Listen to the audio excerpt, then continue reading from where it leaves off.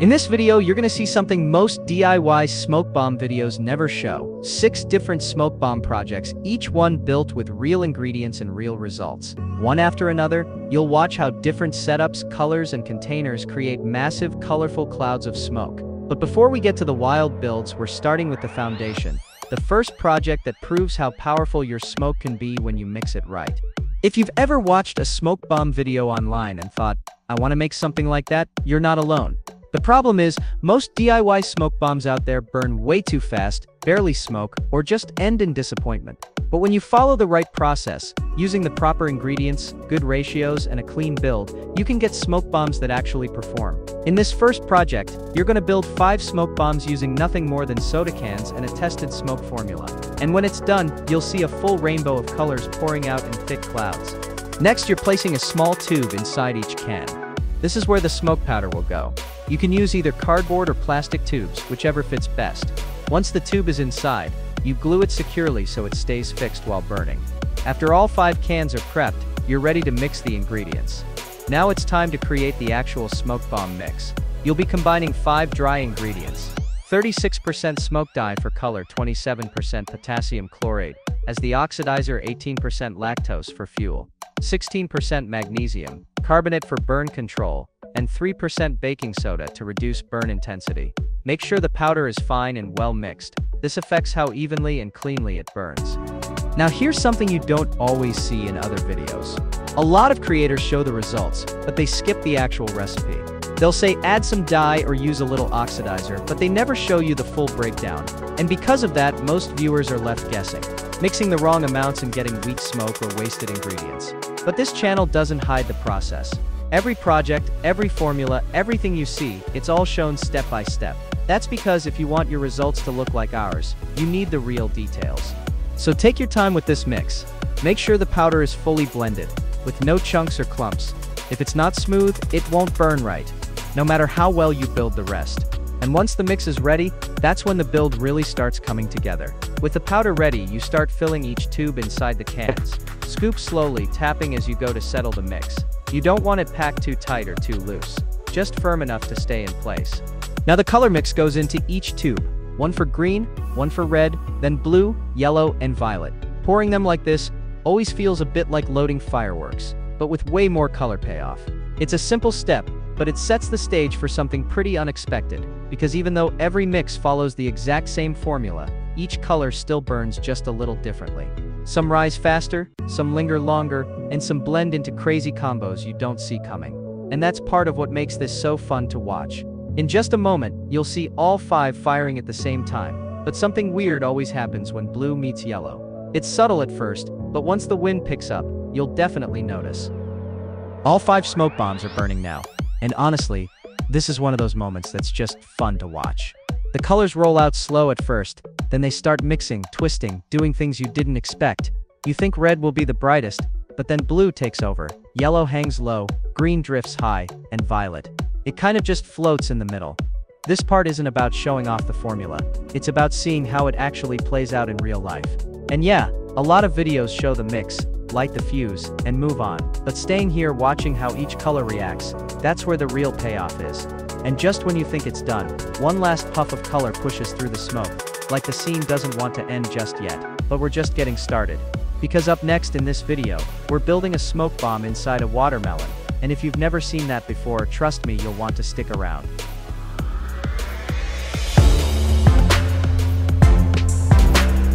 So here's something you probably haven't seen before. We're making a smoke bomb inside a watermelon. First, I cut off the top and scoop out all the red part. Yeah, I saved it in a clean container, and yes, I'm definitely eating that later. Most people would never think to use fruit for something like this, but that's exactly why it's worth trying. The outer shell is thick enough to hold the mix, and once the smoke starts pouring out, the whole thing looks kind of insane. Before moving on, I take a moment to dry the inside of the watermelon. You want it completely dry so the powder doesn't clump or lose its effect. Then I'm cutting 4 holes around the sides, one for each color to shoot out. It looks strange now, but in a second it'll start to make sense. I'll be honest, I didn't expect this to work the first time I tried it. It felt like one of those looks cool in your head, total mess in real life ideas. But somehow, it actually turned out better than planned. And the best part? I still have no idea why the blue smoke always takes over. If you figure it out before I do, let me know in the comments. Now this is the part where everything starts to come together. I'm mixing 5 ingredients, and while it might look simple, how you mix them makes a big difference in how the smoke performs. You've got the smoke dye for color, potassium chlorate to drive the burn, lactose for fuel, magnesium carbonate to slow it down a bit, and just a touch of baking soda to balance the heat. The ratio has to be just right, because even a small change can turn a smooth burn into a total mess. And yeah, you've probably seen some creators skip past this part, but this is where the results are made. Here's the exact mix we use. 36% smoke dye for vibrant color, 27% potassium chlorate to fuel the burn, 18% lactose as the main fuel source, 16% magnesium carbonate to slow and smooth the reaction, 3% baking soda to reduce burn intensity. We're firing them up, blue, red, and yellow, all at once. It happens fast, but if you watch closely, you'll see each color fight for space. One might take over, or they might blend into something totally unexpected. The fuses are lit, smoke's already pouring out, and this part always feels a bit unpredictable. Some creators skip straight to the big moment, but you're seeing the full thing, just as it unfolds. And in a second you'll notice, even though the recipe stays the same, each smoke bomb acts a little differently.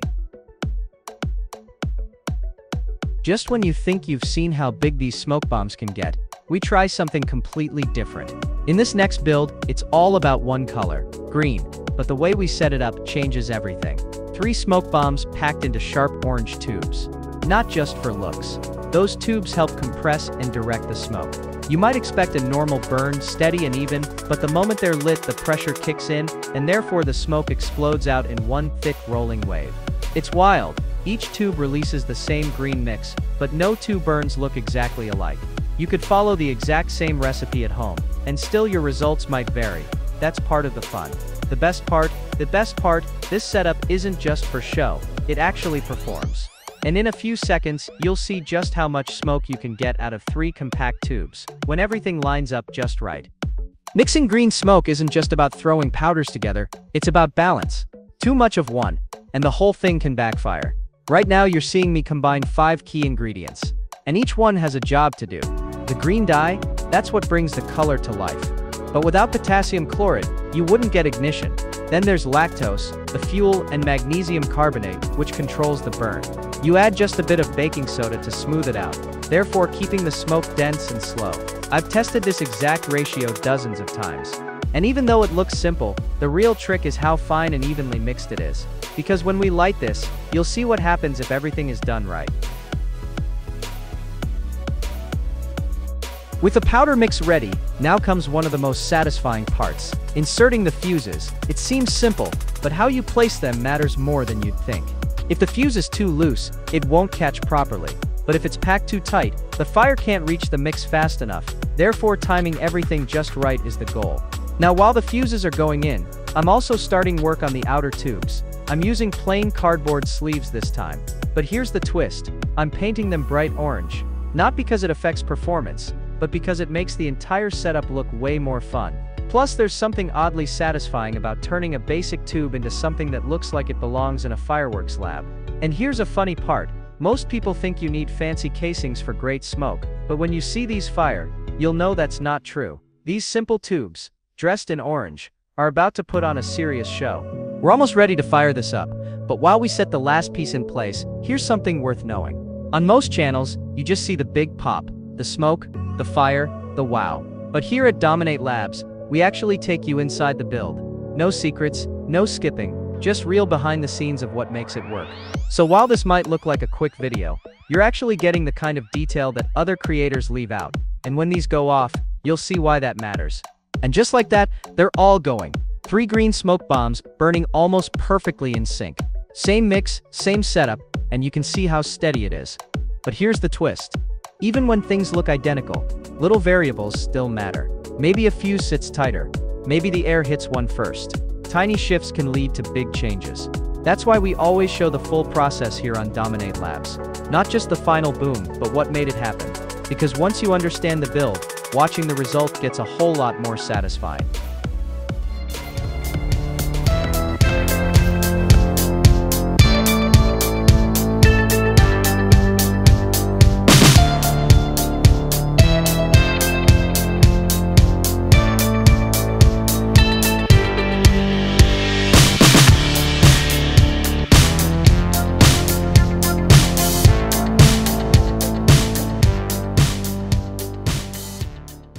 Those last three?